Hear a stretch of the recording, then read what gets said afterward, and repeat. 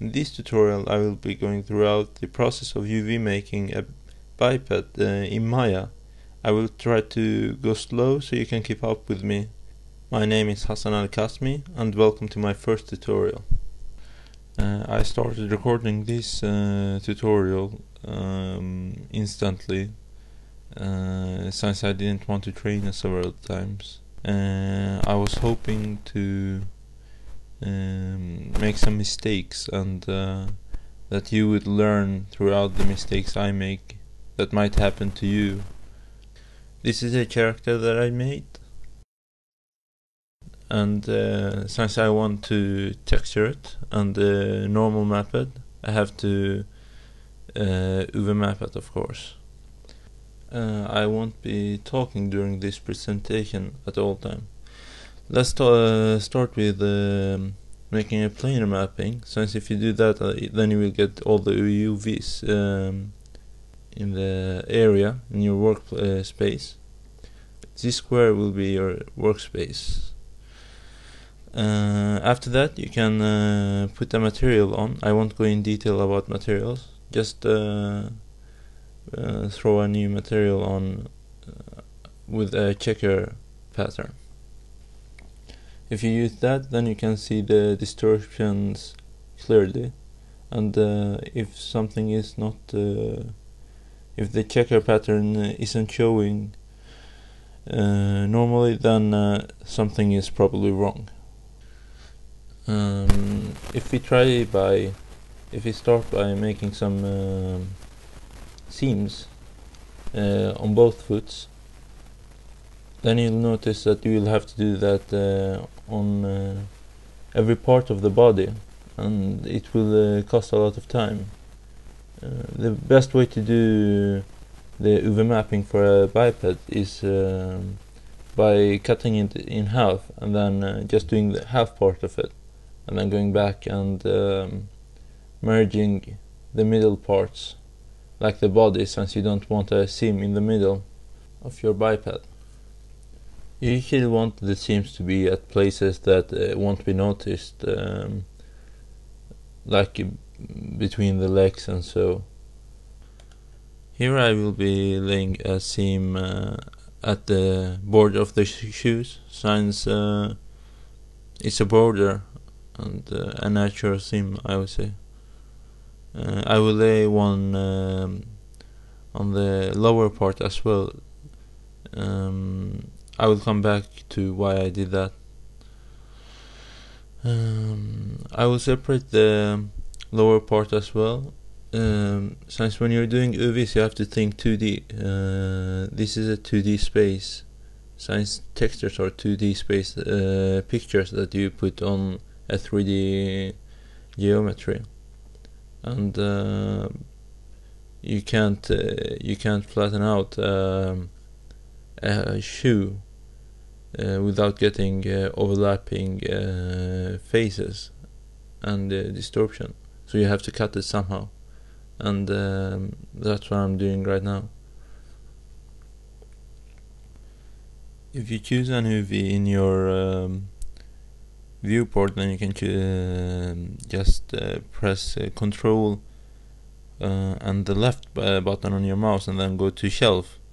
That will mark all the UV points in the same area, in the same border. That's how I move the shoe UVs, and that's how I mark all the character UVs and move them away.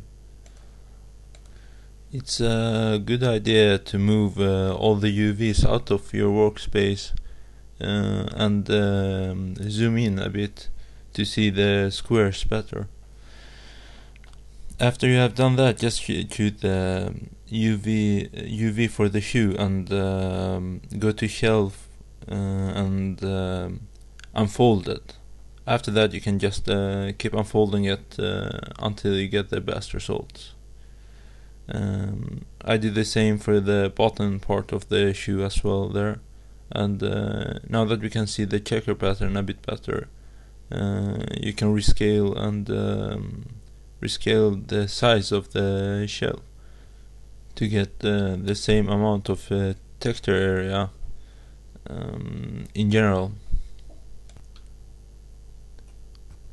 As you can see here, I'm choosing the part that I decided to have at its own. Now that we have it like that, we can try to make its edges as flat as possible.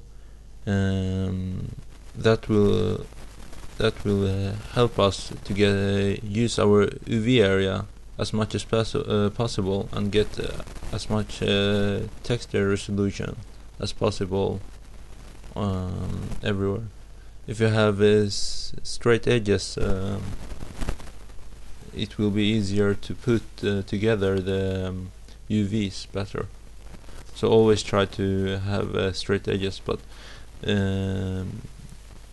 the problem will be that you will get some distortion. So you have to decide if it's too much or or if it's acceptable to do it. In this case, since it's just a round part on the shoe, it shouldn't be much of a problem with having the edges straight.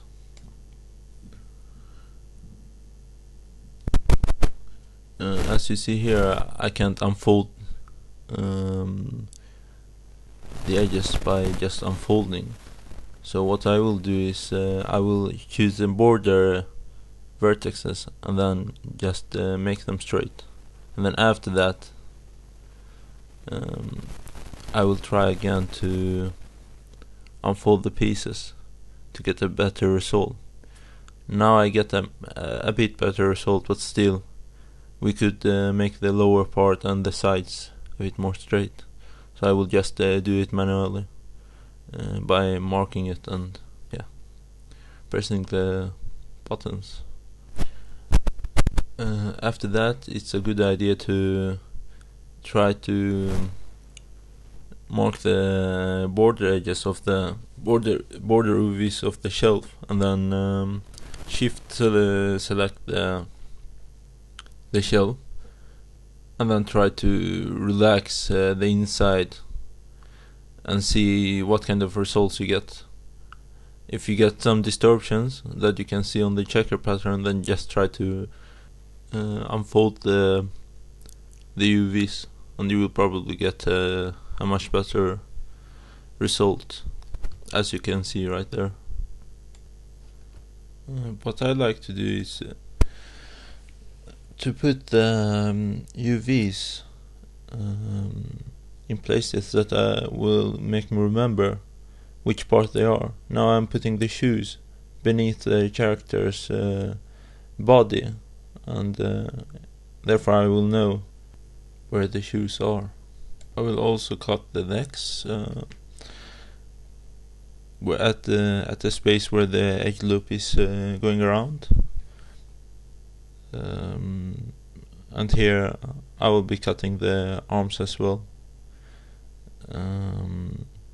That loop isn't probably that good, so I will be using the one above it, since it goes exactly under the arm and has the least chance to be seen.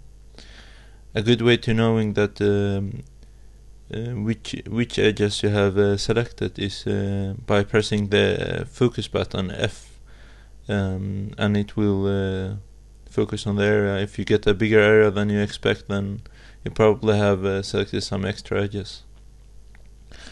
You can usually, instead of clicking edge by edge, just double clicking an edge, and it will follow the loop. Sometimes it goes around the whole body, and you can just remove it by pressing Ctrl and marking it away.